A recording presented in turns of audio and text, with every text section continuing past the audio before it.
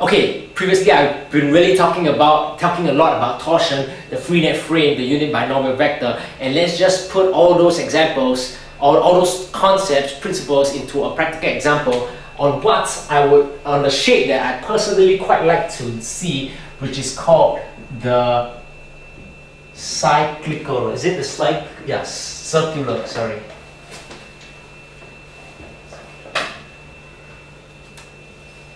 Okay, so there's a lot of concepts and principles that I've been talking about: torsion, the unit binomial vector, as well as the free net frame. So let's just use all those principles and apply them to an example where we will show each of the quantities explicitly. Okay, on the shape that some people really like, which is called the circular helix. Okay, there's a lot of helixes, but circular helix is one of them. Okay, the circular helix is defined by the parameters. Okay, if I'm not wrong, it's x equals to a times cos t, y equals to a times sine t, and z is equals to b t. Okay, parametrically in terms of parameter t. Okay, then I've also shown to you, or as a good revision, that the unit binomial, unit normal, and unit tangent, most of the time, or it's more convenient that we use that when we start calculating from the position vector if it is written in terms of the arc length s. Okay, I mean, in one of my videos, the one that I personally like, I've also shown you can go the other way. You can find the acceleration, use Pythagoras theorem to really find the unit tangent and unit normal. Okay, but in principle, or loosely speaking, it's normally easier to apply the vectors b, n, and t if we start off with the position vector written in terms of the arc length. Now this is a problem because it's written in terms of t, but it doesn't matter because you know how to connect the two of them, okay, which is s integrate, okay, from 0 to t of the position vector, okay, let's just say zeta. You do first derivative of the position vector, take the magnitude and integrate it like this. I mean, so and so. Okay, but I'm not gonna do that for the camera, so I'm gonna immediately write down the position vector, which is, let's just call it as r, s, or let's just make it f. Okay, so that the derivatives is more convenient. Okay, I believe. Let me just check again. Okay, it's it's a cos csi. Not to be confused with the show. Okay, then it's a sine CSJ,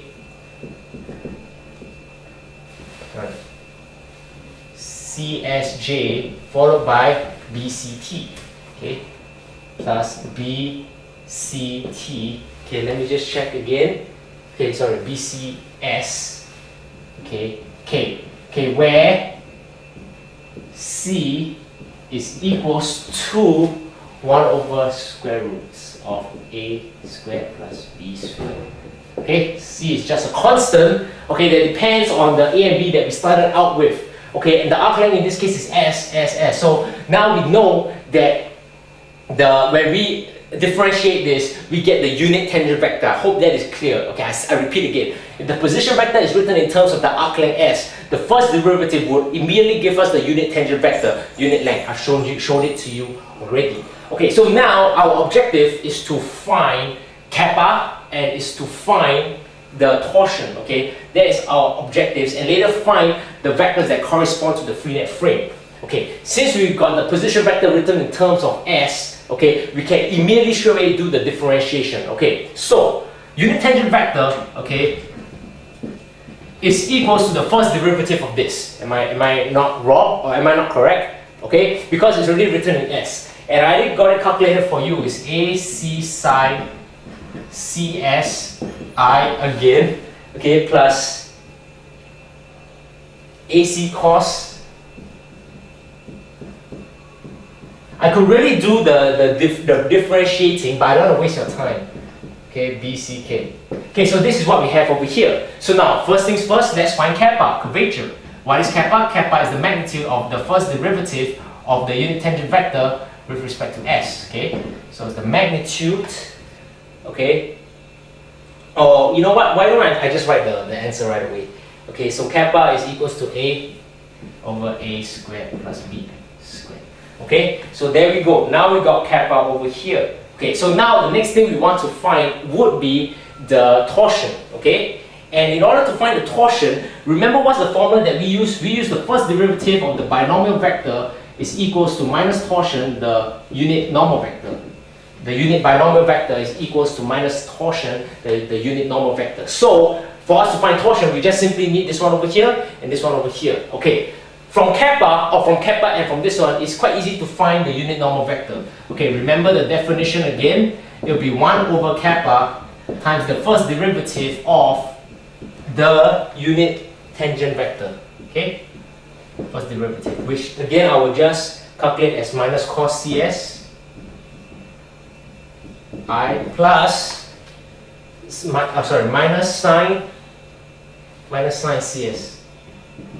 Okay, looks like this is the one that I'm referring to a lot. Okay, because like I said, I don't want to waste your time watching me differentiate trigonometry functions. Okay, now the next part, which maybe I want to show, is finding the binomial vector. Okay, like I said again, we know that from the free net frame, the binomial vector is equals to the unit tangent vector crossed with the normal vector. Okay, bearing in mind that this direction or this order needs to be maintained because of the right hand basis. Okay, so then after that we need to differentiate it. So we got the unit tangent vector over here, and then we got the normal vector over here. Okay, now for consistency of, as a reminder, maybe I will just do this one, or I will just write this out. Okay, so the unit binomial, okay, there's a lot of ways you can do it. This is one of them. You write I, J, K over here like this. Okay, then you know that is this cross with the unit normal vector. So the first row or the second row,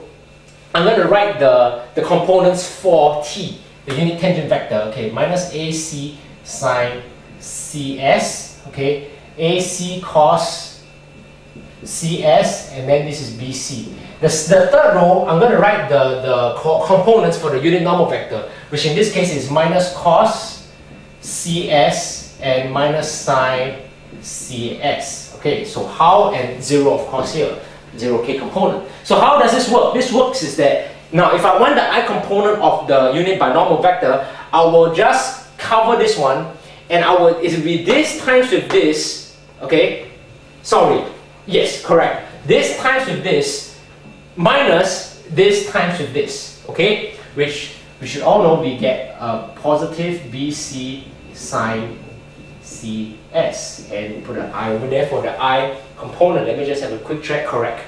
The second, now if I want the J component, what I do is I cover this. However, for the J component, which is the center component, instead of going this times this multiplied, instead of going this way first, we need to do the opposite direction. Okay, now this is maybe one of the first videos where I'm showing you how to cross two vectors together, so it's really good that if you maybe pay attention.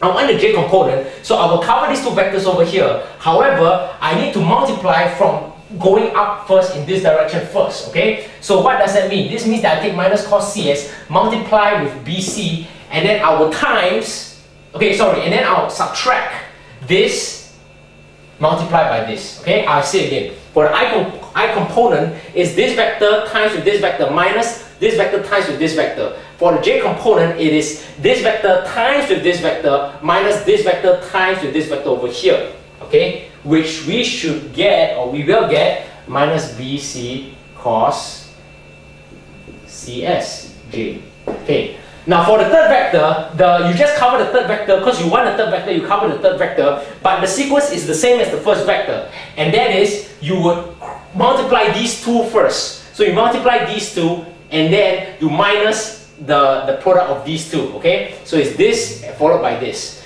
First vector is this followed by this. Third vector is the same. This followed by this. The second vector is the opposite. This followed by this. Okay. Multiply the respective components and then you subtract them. Okay, so after that we should get ACK plus ACK. Running out of ink here, so I better finish the example quick, or why don't I just change a pen?